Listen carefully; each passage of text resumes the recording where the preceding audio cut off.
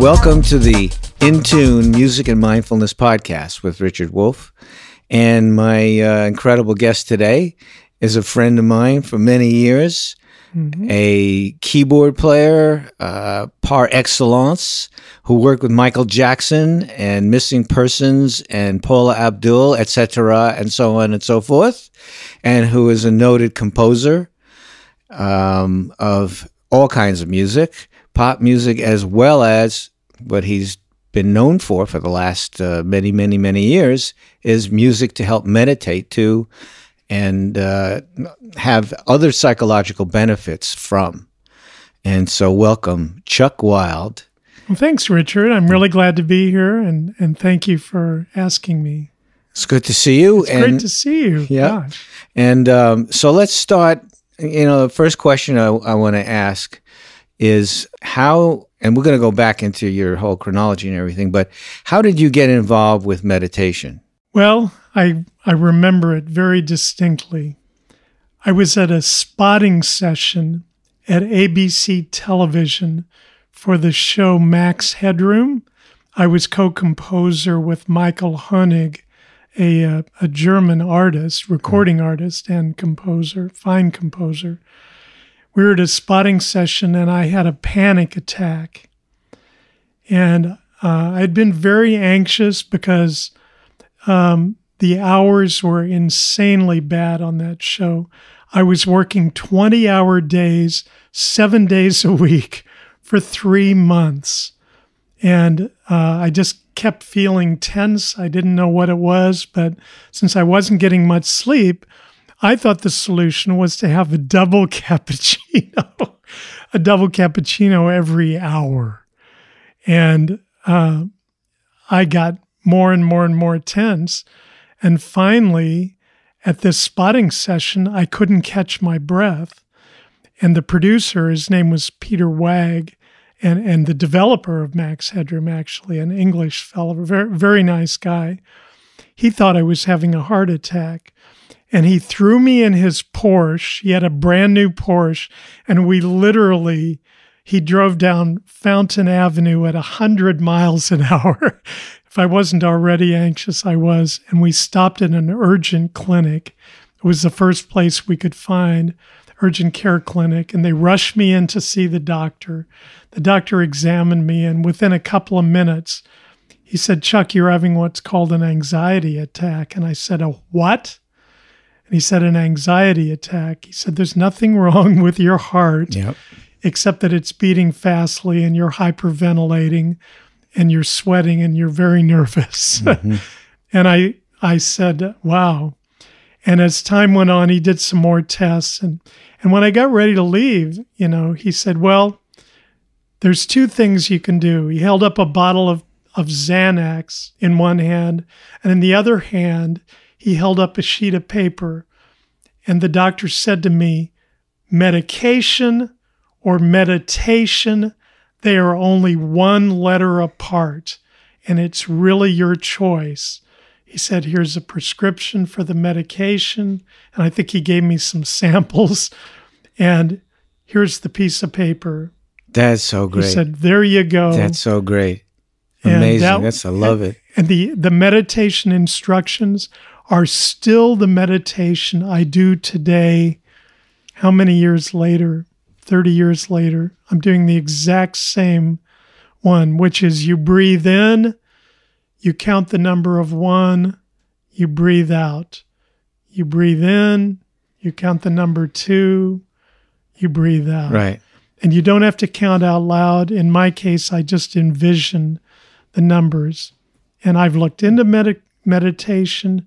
I tried the medication for 48 hours. I could not take it. And then I started meditating. Great. That's great. What a great story. And I will say, the reason I kept meditating is I was so out of my mind, and they wouldn't let me work on the show anymore. I think it got canceled a week later or something anyway.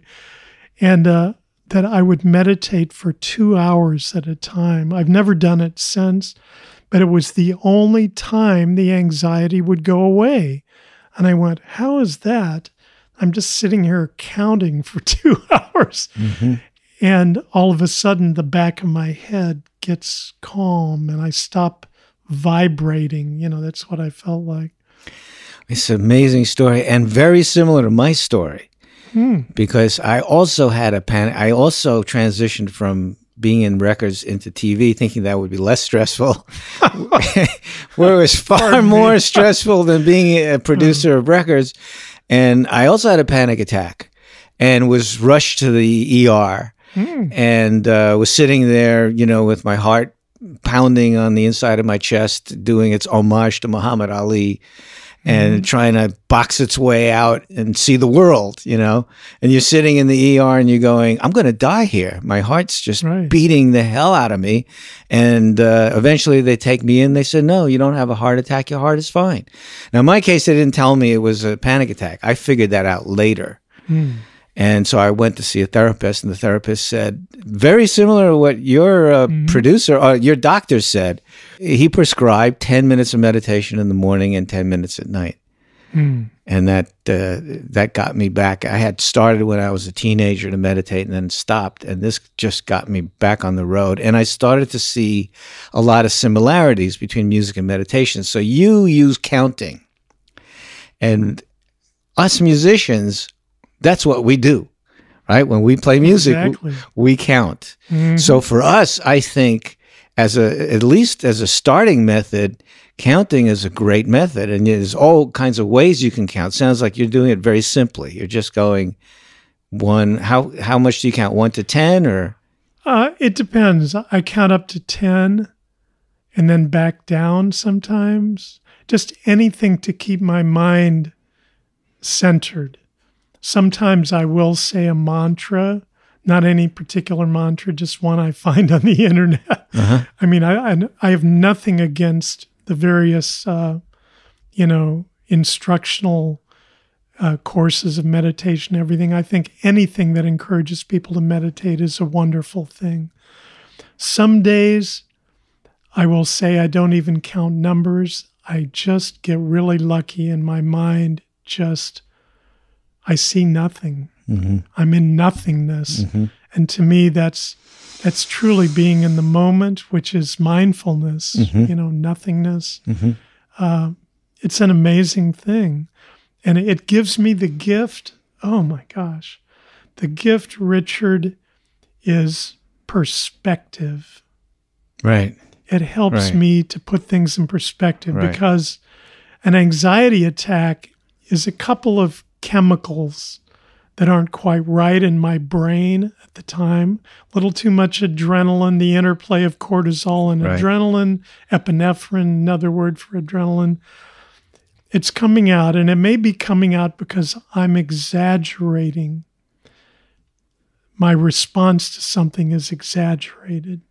So to have the perspective of knowing what the rational thought is.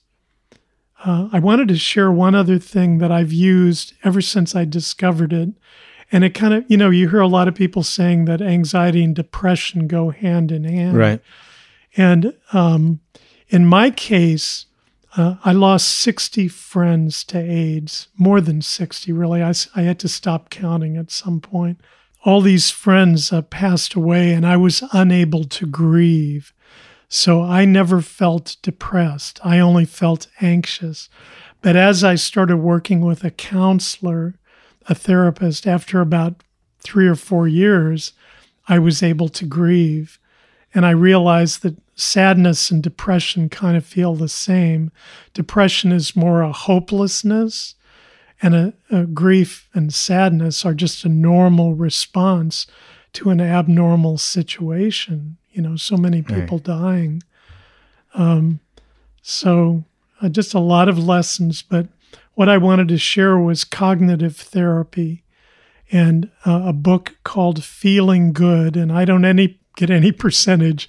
The book has been around for many years. It was a bestseller, I believe, in the late 70s. Who wrote it?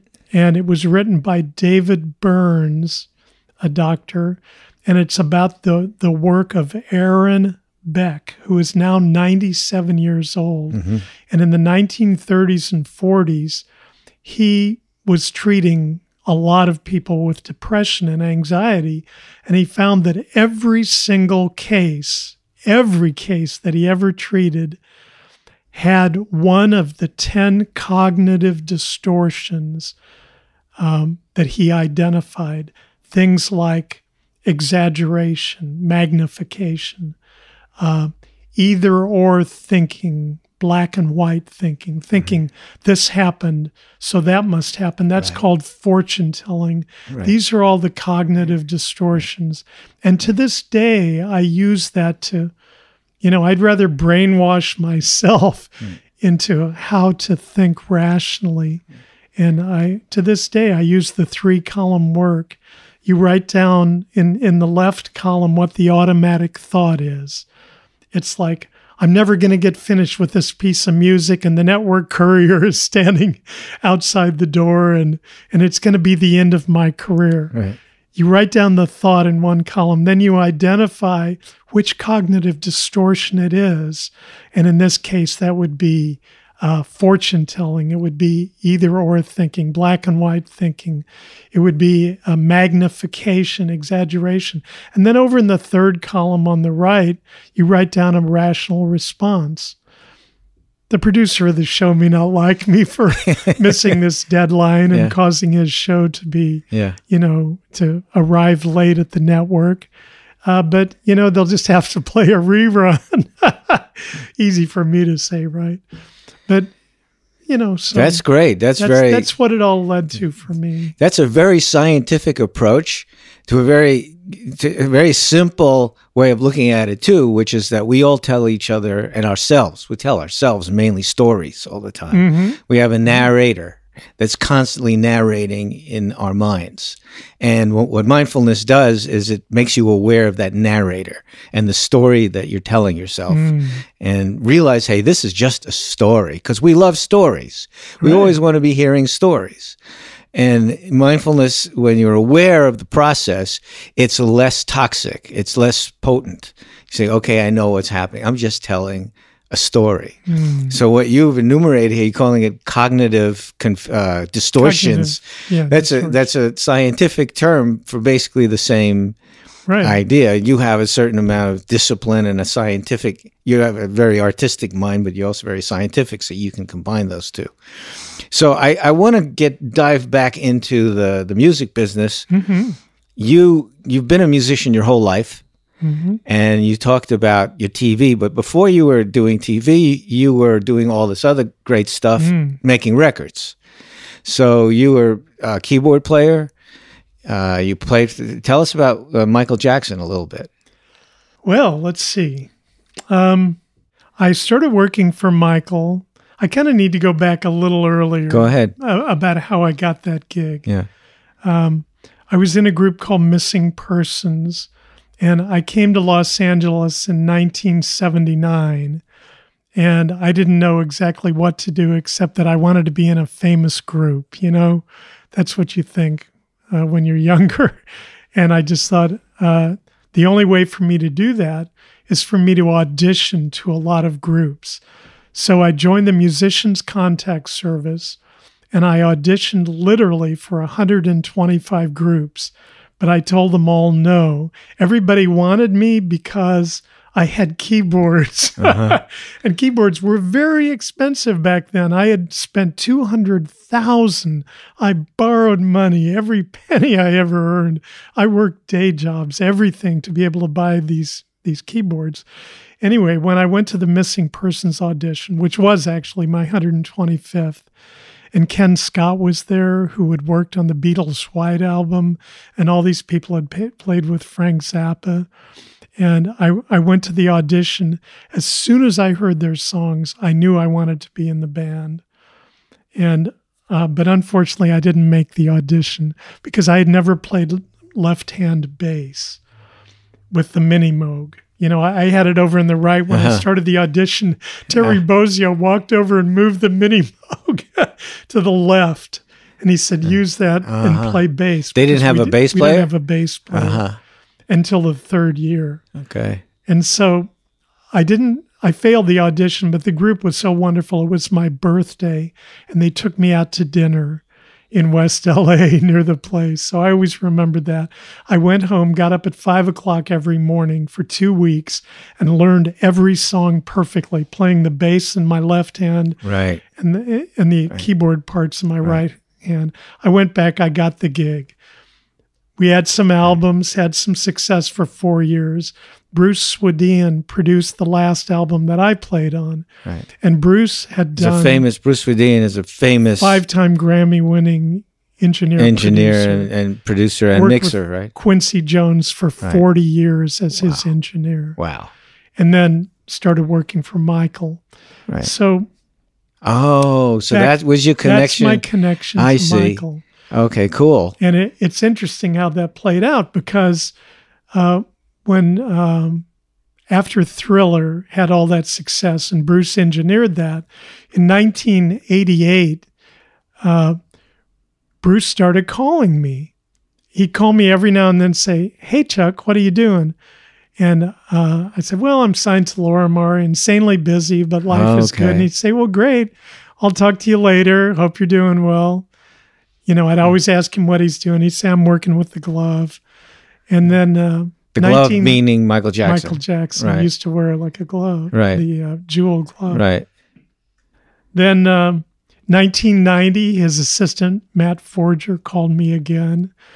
And then around 1993, when I was starting to have some healing and more mindfulness, I realized that when Bruce was calling me, he was trying to see if I was interested in working with him without really saying it. Mm-hmm. And he called me in late 93, I think it was. And he said, "Hey, Chuck, how you doing?" And I said, "I'm working with you, Bruce. How are you?" And he said, "Great." He said, "I want you to make sounds for Michael." And that's how it happened. I had the presence of mind through meditation, I would guess, and therapy and making changes in my life. Right. You know, all those things that meditation helps you do. So that was 5 years from the time Swedien was calling you, "How you doing?" to the time you actually... Exactly. Wow. So that shows patience and perseverance. On his part, yes. On his part. And your part too. And I guess on my part too, because I didn't realize, I thought he was just kind of checking in, and we'd see each other over at the Television Academy every now and then, going to the film group and stuff like that. So patience and perseverance are part of being a musician, right? Yes. And that's part of that practice, and it's part of the mindfulness practice, meditation practice. I learned that from practicing. When I was 4 years old, I was diagnosed with something called Perthes hip, which meant that my hip was not developing correctly. My parents noticed I kept falling down when I was walking. I never even remember that. But they took me to a doctor who did some x-rays, and they said, "Chucky," that was my name, and back then, and they said, "Chucky, you need to stay off your feet for 2 years." And I thought, wow, that doesn't sound like much fun. But my mom said, "We're going to have someone come in and like take care of you and take you places and things, so it won't be too bad. We don't have to do anything. You just can't walk for 2 years." And so they hired a beautiful lady named Edna Amos, and Edna taught me to play piano. And she always told me, "You have to practice every day, Chucky." She would carry me down to the piano bench, and every day. And after a year, I was healing so well because I literally had never put any weight on it. They let me have a brace. So Edna said, "You have to practice every day." And so even when I got the brace, I started practicing every day. And the musician learns discipline. And then I started taking piano lessons, and I loved it. So that's so key for us musicians, that we learn how to practice when we start playing an instrument. Even those musicians that abandon the guitar, abandon their instruments down the line, well, when they're starting, you practice. And that is the key to progress in mindfulness, meditation, and music. That's the key. And for me, that was the revelation. When after decades and decades of not being able to meditate, I said, wait a second, I need confidence in practice. And you talked about practicing, for 2 weeks to get the parts that you needed to prove you could do it.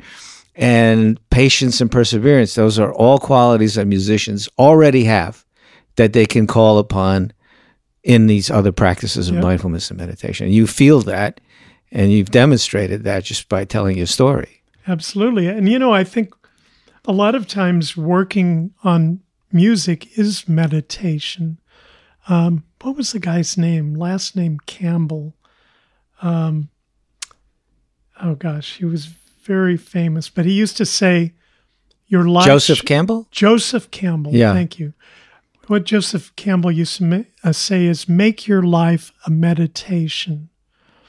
And he used to say what he meant by that was to be in the moment, to know, where you are and what you are and who you are, and then to let go of it all. Right. That's an interesting kind. Well, my point being about music and meditation is that meditation to me has two parts, concentration and insight or mindfulness. And in music, you do involve the concentration. You're concentrated. But the mindfulness part isn't there because you're totally enthralled and raptured by the sounds that you're making or listening to. And in mindfulness, you need silence, you need space, and you need silence. And to me, that's the next step. How do you feel about it? How do you feel about the connection between music and meditation?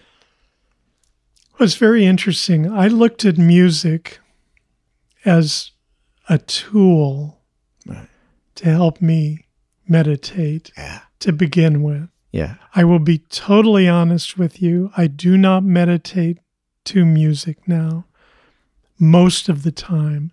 Sometimes I do. If I'm, things happen in life, and if I'm really spinning out, as they say, or, having a tough time, I find that playing my music in the background around the house is very helpful. Huh. And when I was having panic attacks in 1987 was when they started. In January of 1988, a good friend of mine, Jeff Kingfisher, who's a recording artist, suggested that I go to see his counselor. And I think she was doing something called rebirthing, and it didn't particularly resonate with me, but she said, Chuck, you're a composer. Why don't you compose music that represents the way you'd like to feel? And that led me to recording the first piece in 1988 or late 87, I can't remember which, called 0 Degrees 0. And I named it that way because that's what I felt like. I felt like it was at the 0 point of my life. Right. And having, anxiety and panic is just, was really, really rough to manage. And I did this music and I let it run. I did a 30-minute cassette of it and I let it run 24 hours a day. I made other cassettes. I bought 2 or 3. I'd made quite a bit of money doing Max Headroom, every penny of which I spent on doctors, other than making hundreds of CDs and taking them out to the hospices and the cancer clinics and the AIDS wards and things. There were AIDS wards in hospitals. I remember going to USC General Hospital, Los Angeles General Hospital downtown to visit friends and taking them sometimes cassette players if they didn't, it was cassettes back then, no MP3s. And interestingly, throughout the years, I have had people tell me over and over that they play Liquid Mind in the background, in the background around their homes. People who are undergoing cancer treatment and just who have this level of anxiety and a question about whether they're going to survive, really big stuff. And sometimes it brings me to tears, I will say. I've had thousands of emails and for all different kinds of healthcare issues and from healthcare practitioners. It's really unbelievable. Yeah, you got an award from the American Music Therapy. That's amazing. I got the President's Award. That's amazing. That was for two things. One of them, when I started Liquid Mind in early 1988, I think, but I didn't actually put it out commercially until 1994. And I was trying to figure out how to promote it. Mm-hmm. And I thought, I'd already sent it out to 40 labels, and every single one said, because I was working for Michael Jackson, they said, yeah, we can't wait to hear it. Let's listen. And they all came back and said, well, if you could add drums and little electric guitar, or at the very least acoustic guitar. And I said, you don't get it. That's not, that I didn't say you don't get it, but I was, I just said, this is healing music and I'm not going to change it. So in 1996, I found out that there were things called called music therapists. Right. And I learned that music therapists, most of them have to have master's degrees. They work with doctors in hospitals. There are a lot of faux music therapists that say that they use music therapy. But a real music therapist works with doctors, right? And they visit people in hospitals, and it's a wonderful thing. So I got a mailing list and saved up some money and sent out like 2,000 Liquid Mind CDs to music therapists. And about 10 years later, I had become friends with quite a few, including one named Barb Else, who's the senior associate, I can't remember her exact title, at the AMTA for research and so forth. And she introduced me to the president of the AMTA at the time, who was from Topeka, Kansas, near where my parents lived. Right. Her name was Alicia Clare. And because I was back there from 1998 to 2008, Alicia and I would get together. She was a professor at the University of Kansas, professor of music therapy. And she told me about something called gait training music. And this has nothing to do with Liquid Mind, really, but it's part of the reason I got the award. I'm coming to that. Or the recognition. Gait training music has been widely researched as helping people who have strokes, paralysis, or Parkinson's disease. It helps them learn how to walk and how to regain functionality. What kind of music is it? And it is any kind of music with a beat that has a click on top of it. You have to have the click because there's something in the frontal cortex of your brain that involuntarily moves to it. There's a couple of neuroscientists, Ani Patel and John Everson, who have a parrot who you turn on a drum beat, no matter what the tempo, and the parrot will involuntarily tap its foot to the beat of the music. So it's quarter note beat? Is that what the music has to have a quarter note click? And the gait training music, you start out around 40 beats per minute because people, that have had a stroke really have difficulty moving. So they may not be able to walk, but they will involuntarily start moving if they hear this click that's been overdubbed over a very slow version of a piece. So I made, I can't remember how many, I think you do it at 8 different tempos from 40 beats a minute up to 108. So the music therapist can use this to progressively help people to walk more quickly. And so I did, I think, 4 or 5 pieces. I think one of them was chopsticks, and it started out very slow, dun, dun, dun, dun. But by the end, I did 8 versions of it, and the 8th version was dun, dun, dun, dun, dun, dun, dun, dun, dun. Wow! And it works. And it works. Wow! And it's well proven, and music therapists use gait training music. So that was part of it. The Liquid Mind, which is called, the music therapists call it sedative music.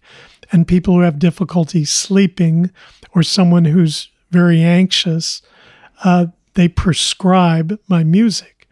And there's a concept called patient-preferred music in music therapy, which means that literally any music can be music therapy.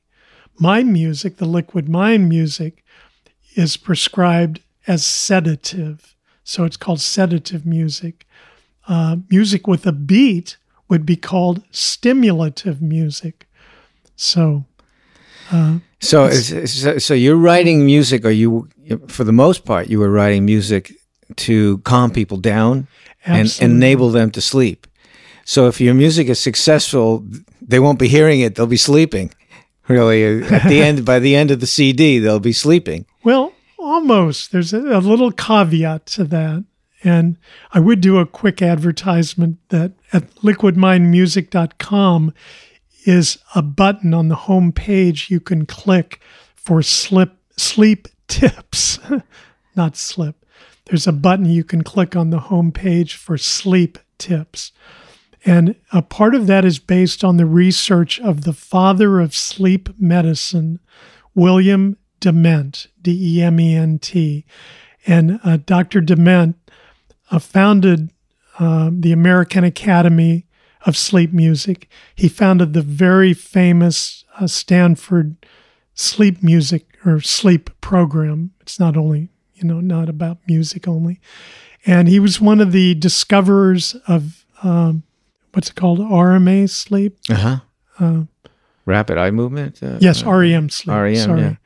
And someone from the label I was signed to, Real Music, someone from Real Music sent him a copy of the album, and he got back in touch. The copy of my sleep album, the eighth album. There are 15 albums right now, but the 8th one was called Sleep. And he made a comment. He said, "I'd like to publicly say that I think this music would be very helpful for pre-sleep." He doesn't think that sleeping to music is necessarily that good, although research has subsequently changed that. But he said for pre-sleep, and he suggests that you listen for 15 to 30 minutes before you go to bed, and then just turn it off. Listen very quietly. There is recent sleep music research that I had nothing to do with, showing that both in youth and in people with Alzheimer, that memory is improved. Took you a while to remember that. Cognitive dementia, What can I say? That memory is improved in people that listen to music while they sleep. So, while you're sleeping? Yes, while you're sleeping. Very surprising to me because I don't think I could do that, but a lot of people do. So subconsciously you're listening. Yeah, and I hear from a lot of people that do that all the time, and they think it's a wonderful thing. And wow. But I never tell them. I always tell people, please do not drive when you're listening. I've made a Facebook friend who was a trucker who was in a head-on collision. It had nothing to do with music, but he was in bed on his back. His name is Mike Hawkins. He's a wonderful video producer, Cool Breeze Studio, I think. Oh gosh, I may have the wrong name, but he lives in South Carolina, I think. And Mike shared with me that for a year he was pretty much in bed recovering from multiple fractures all over his body. Right. And he listened to my music every day, all of the time, and says that it kept him sane and relaxed and encouraged and everything. And I have a picture by him in my living room to remind me that the music is not just for myself. Yeah. It's it's difficult. It's tedious to record. It takes me 6 to 8 months. I fall asleep. I was going to ask you about that. I fall asleep. Yeah. I don't do caffeine. I stopped caffeine clearly back in 1987. Yeah. So you also send your CDs out to politicians. Oh my gosh. I did. The most recent CD is called Liquid Mind 12. The reason there are 15 is because there are 3 compilations. But the most recent one is Liquid Mind 12 Peace. And just noticing what was going on in the world, so much conflict within the United States, so much conflict between the United States and other countries and between people within countries. And I just thought, wow, I need to do something about conflict. And I didn't want the album to be called Conflict, although I thought about calling it Conflict Resolution. But I ended up calling it Peace. And the topic and the theme of it is conflict resolution. And anytime I talk about the album, I talk about conflict resolution. Martin Luther King saying that none of us is born hating another person. And I read his Nobel Prize winning, when he received the Nobel Prize on behalf of the civil rights movement. Right. He refused it for himself. And then he said, and I refuse to think this and that, that racism is what we'll always have to have. He was a very optimistic guy, very realistic, but very optimistic. And I read a lot of his readings. And then I came up with the concept of that every title on the album should be a step in conflict resolution. And you send it out to who? I thought, who am I going to send this to? And I thought every member of the United States Congress. So I sent it to 435 members of the House of Representatives. A CD in CD form. A CD in CD form. When was this? I did this in January of 2018, about a year ago. Just a year ago, okay. Yeah, the album came out in January. I sent the CDs out. I sent it to all 100 senators, all 50 governors, plus the territories, I think 52 people, the 9 Supreme Court justices, the president, the vice president. And interestingly, I didn't hear back from one member of Congress or the executive branch. I did hear back from almost all of the Supreme Court justices, who were, some of them, I can't remember which one. I don't have all the letters in front of me. But he said, I'm listening to your music all weekend. Thank you. This is a new part of my life. And I'm like, no kidding. Oh my God, that's a Supreme Court justice, like listening to my music. And I heard back from about 15 state governors, and some of them were just, boilerplate. Right. But some of them were people handwritten notes and stuff. And I'm like, wow, there's some people who are actually out there paying attention. Right. It was like encouraging to me. I also always send out albums. I send out thousands of albums. Real Music sells them to me at cost. And whatever I'm making in streaming income, I apply a portion of that towards just sending out as many CDs as I can. Even if people don't have CD players, they'll be curious and they'll go to, to Pandora or to Amazon Music or Apple Music or Spotify or someplace. And I always send out a letter with it. And who are you sending these CDs to? Prisons, drug rehab programs, veterinary hospitals. This time, I think 200, 300 veterinary hospitals. And you're doing this just as a service to humanity, basically. And animal, whatever. I suppose so. Animal existence. I guess you could say that. I don't know. I just do it because it feels like the right thing to do. And the steps in conflict resolution, I also talk about that in the letter when I send it out. I didn't to the veterinary hospitals, but to everyone else. I talk about the importance of communication and respectful communication. And that the first title is called At the Center is Love.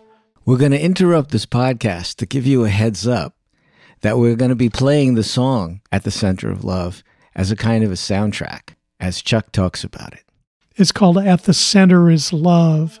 And that's because at the center is love is love is something every human being in the world has in common. I don't care what their politics are, what their religion are. I don't care. Everyone has the ability to love. And so I had to say at the center of love. And then the steps are about, this is possible one-on-one. It may never be possible that the Republicans and Democrats or the whatever crats Right. are going to talk to each other and agree on things. But two individuals that might have completely different views, those two individuals can talk. And they can be mindful in the moment, and they can have nice, quiet, beautiful communication and find out if they have anything in common. And that's something that meditation did for me, because I used to think these people that don't agree with who I am, some people who would wish me dead for being gay, I don't have much in common with them. But then I realized, meditating for years really, that I have a lot in common with them. Right. I have love of family, love of friends, love of life. And that's the gift of meditation. Right. There's so many gifts. To see the interconnected, yes, there's so many. It's endless. To see the interconnectedness of everybody and everything that exists. There's no real separation. Exactly. You mentioned either or as being a fallacy. Or people are always framing something in terms of, either it's this way or that way, but it could be both, right? It could be both at the same time. Right. Exactly. Yeah, that's, and meditation helps you see all that.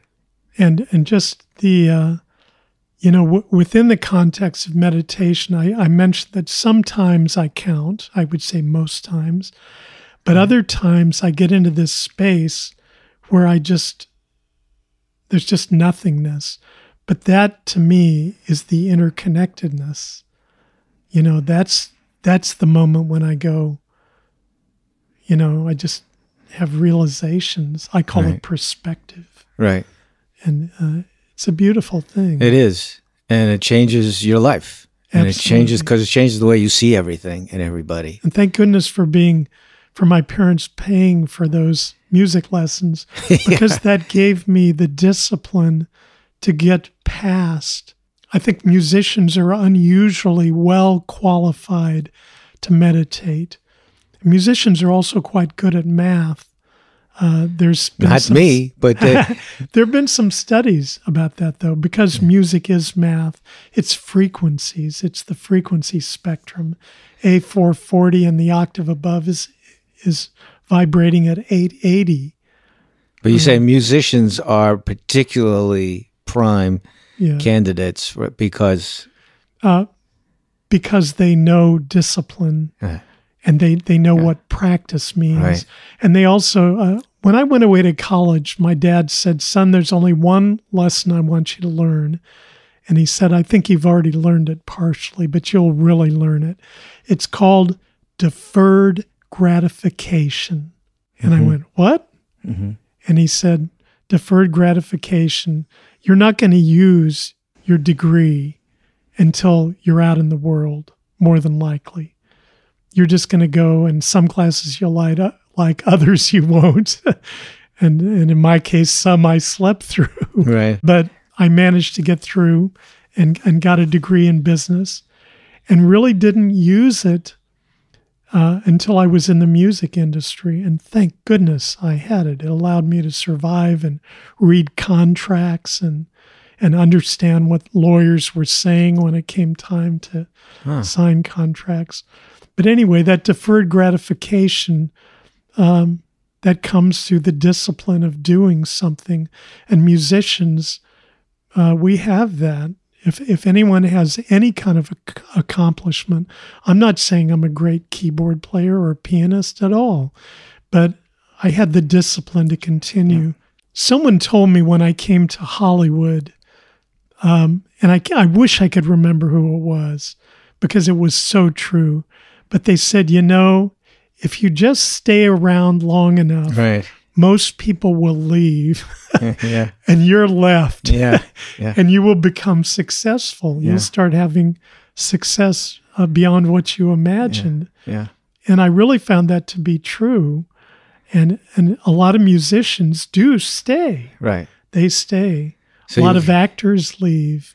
Yeah. Bill Clinton said 90% of success is showing up. Right. There you go. But there's the chain that connects. There's another bridge, discipline or dedication, right? And that leads to patience and perseverance and practice. It's all interconnected. Musicians have that. The other thing musicians seem to be susceptible to more than other people, though, on the flip side, is anxiety and depression and sometimes addictions. And why do you, from your perspective, why do you think that is? I mean, in your case, you had stress. Right. All right. You have deadlines. And when the stress is based on your creativity, it's like creativity is so intangible that it's hard to deal with it because, you don't know where it's coming from, where your next note is going to come from. Well, I would like to quote from Dale Bozios, who's the great singer from Missing Persons and a good friend. Dale's mom, Hazel, may she rest in peace, told us once when we were out touring and we were on the East Coast and we had sold out, I think, 40 shows before we were signed.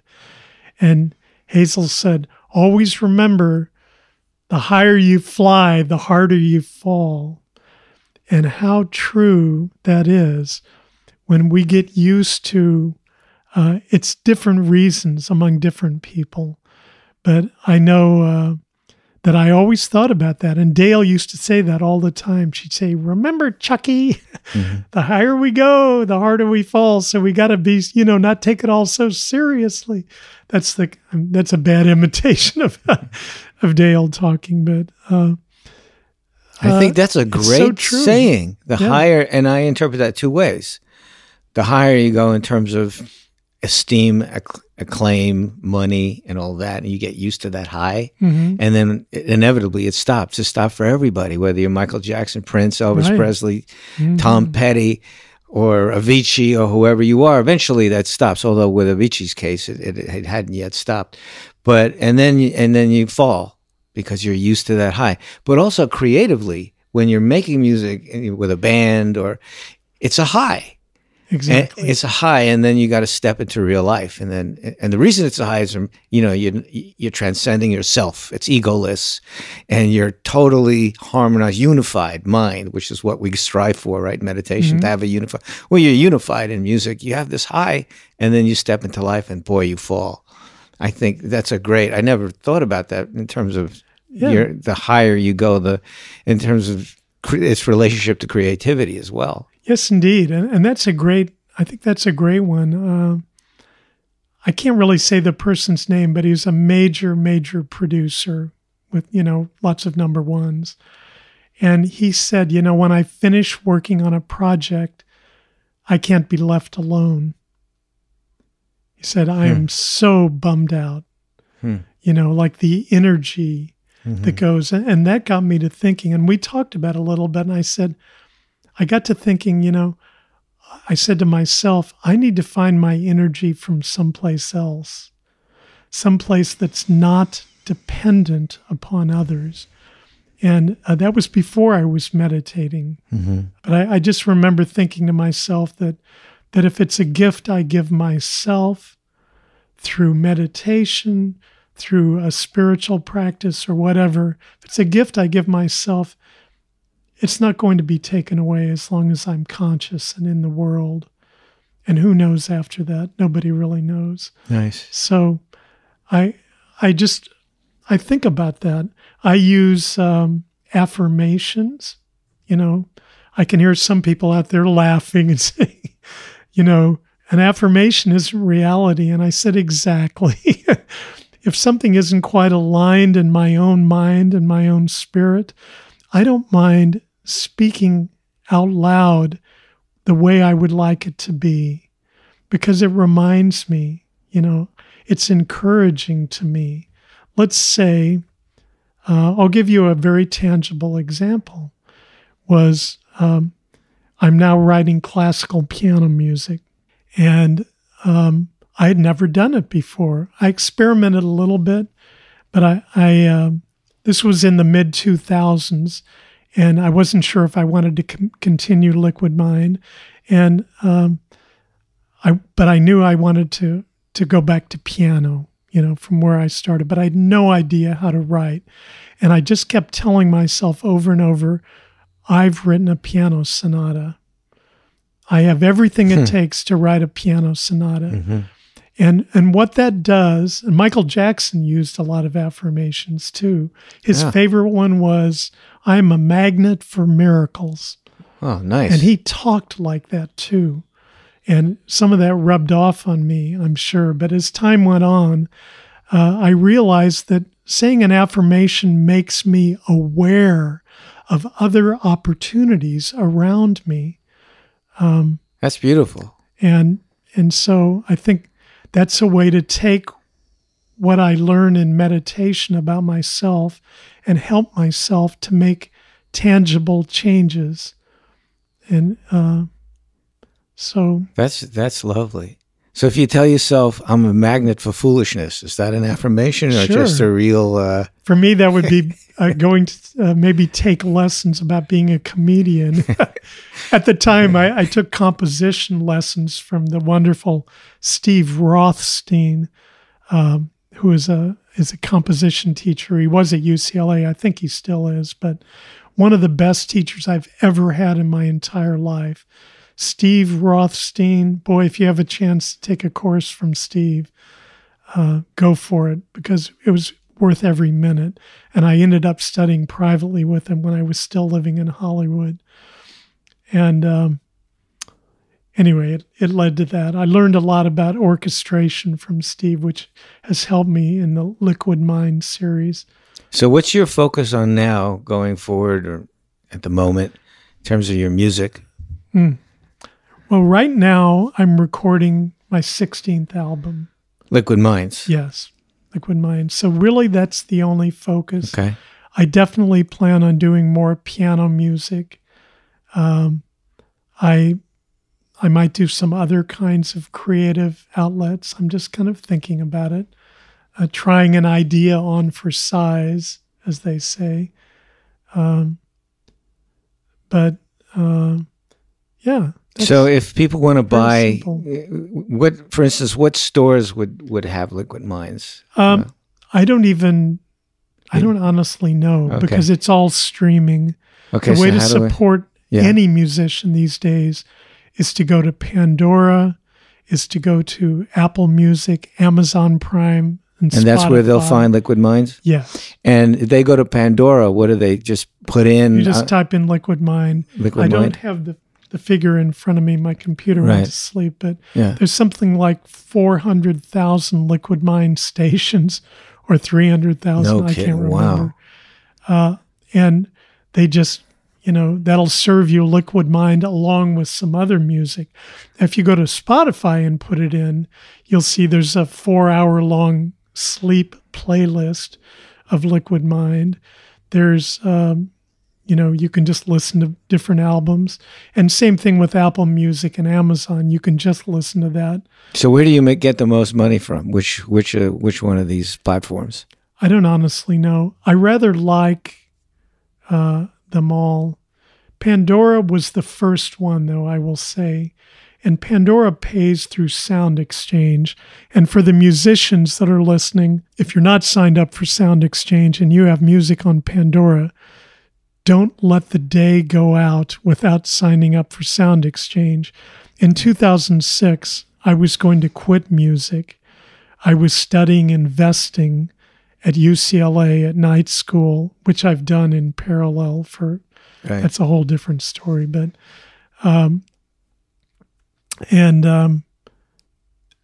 I started getting these tiny checks for like $6 every quarter. And then it was $24. Then it was $100. Then it was $200. And I thought, maybe I should find out what this Sound Exchange is. Right. I had signed up for it, but I didn't know. And it was started by an act of Congress. I guess the Digital Millennium Right. Copyright Act of 1998 started it.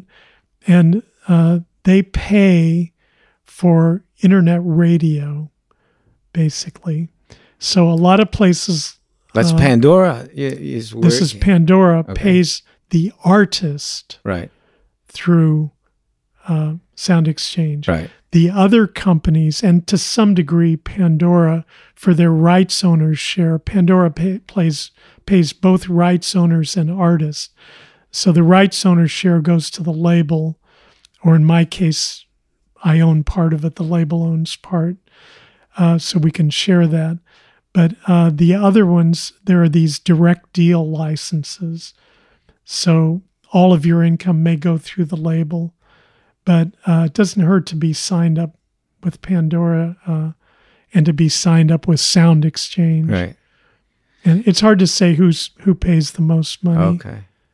So you mentioned you have a website, liquidminds.com? Liquidmindmusic.com. Yes.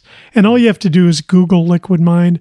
Yeah. If you do happen to go to the Liquid Mind website, how many do I have now? There are 4 free MP3s representing about 20 or 30 minutes worth of music. If you're a veteran, click on the veterans link, and there's a zip file with 40 minutes of music for you to listen to for free. I suppose anybody could download that as well, but the intention is to help veterans, since I'm a U.S. Navy veteran myself. So, right.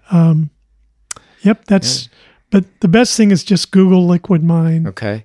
And do you want people to follow you on Twitter or Facebook or whatever? That's fine if they'd like to. Yeah. How do they find you? What name? You just put in either Chuck Wild, W-I-L-D, no E on the end, or Liquid Mind, either one. Okay. And same thing. And if you Google Chuck Wild, it comes up with Liquid Mind, and you'll see all the albums, and there's links to all the various streaming, everything, whatever they are, playlists and all that on the Liquid Mind site.